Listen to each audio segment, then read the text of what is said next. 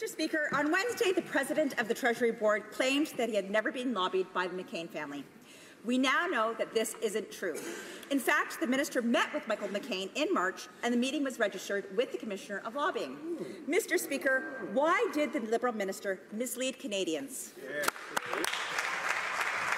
The Honourable Parliamentary Secretary to the Treasury Board.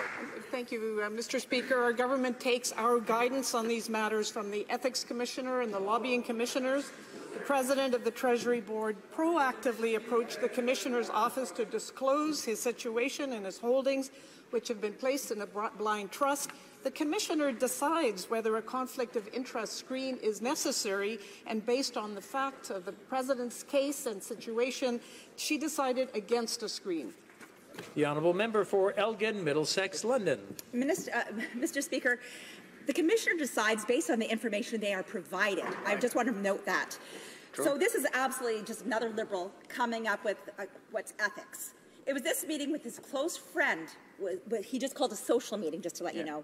And why was it registered with a lobbyist, or as a lobbying, if it was just a social meeting?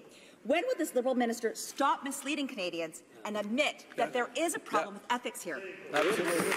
The Honourable Parliamentary Secretary to the President of the Treasury Board. Thank you, Mr. Speaker. And our government takes guidance from the Commissioners, the Ethics Commissioner, and not from the Conservative Party of Canada.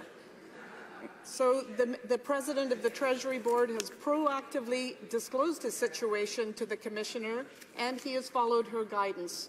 All of his holdings have been placed in a blind trust, and the Commissioner has decided it is not necessary to have an ethics screen in this situation. And I will point out that the person in question has publicly said that no lobbying was done during that meeting.